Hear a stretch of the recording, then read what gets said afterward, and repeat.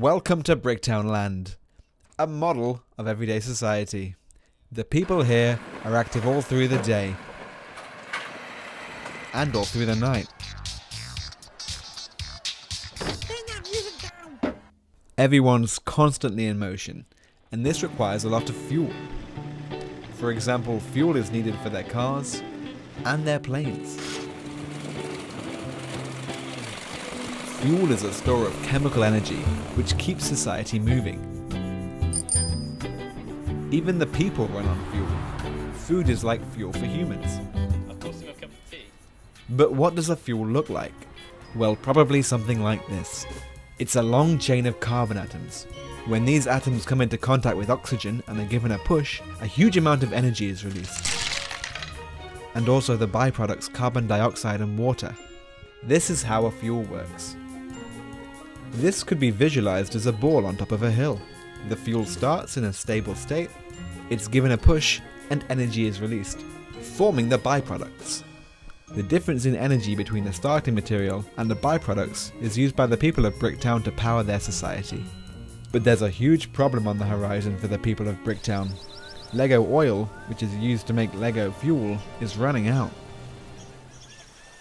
And what's much worse, burning Lego fuel is releasing Lego carbon dioxide into the atmosphere, which is causing Lego global warming, leading to wild and unpredictable weather conditions.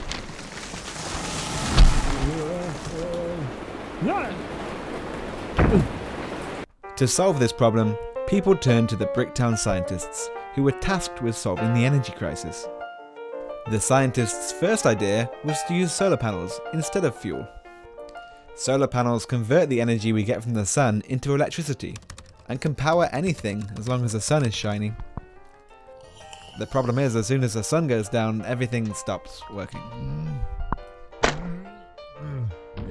The scientists' second idea was to use solar panels to charge batteries. Get your batteries here, they're freshly charged. One battery, please.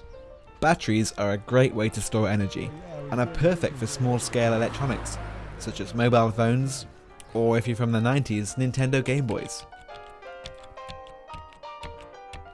Battery technology is constantly improving, but still they're too heavy for some large applications, such as powering aeroplanes.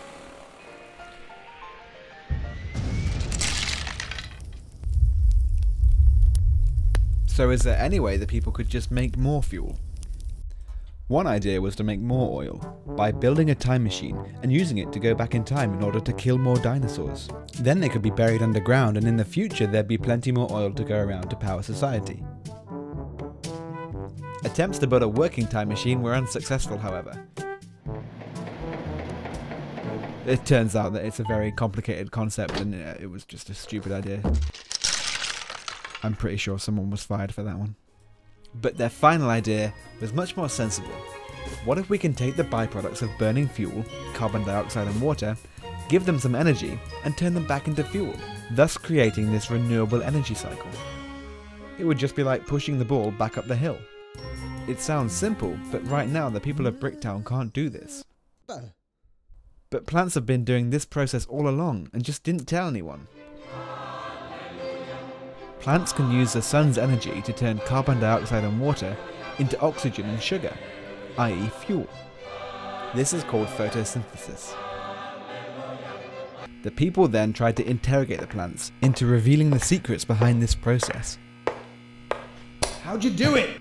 You better tell us or we'll feed you to the horse. Nay. This obviously didn't work, so instead the people chose to study photosynthesis scientifically. Now the people of Bricktown Land work on a concept called artificial photosynthesis, and the scientists are trying to develop a material that can turn carbon dioxide and water into fuel.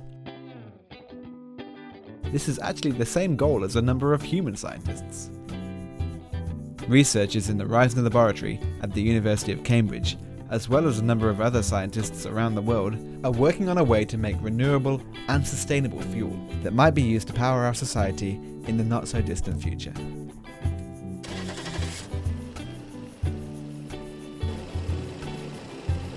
Oh no, I don't think he could drive.